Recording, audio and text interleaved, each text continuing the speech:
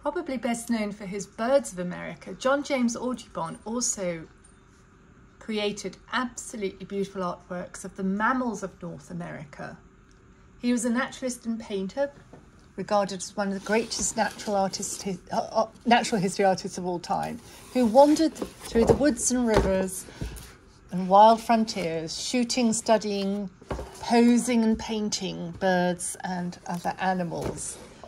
And he changed the worlds of ornithology and natural history forever. This is a really rare compilation with marbled end papers,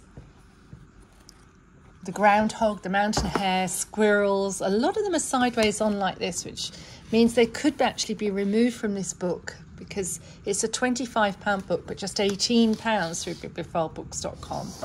And you would have 150 four-footed animals to frame if you so wished. It's got the Latin names. And look at the depictions. They're often in their own natural setting, whether it's the Columbian black-tailed deer, Rocky Mountain goats,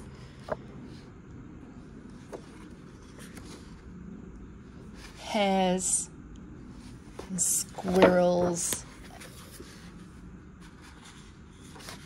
to bears. Beautiful, 160 very large pages. It's a £25 book, and through bibliophlebooks.com is just £18. The Mammals of North America.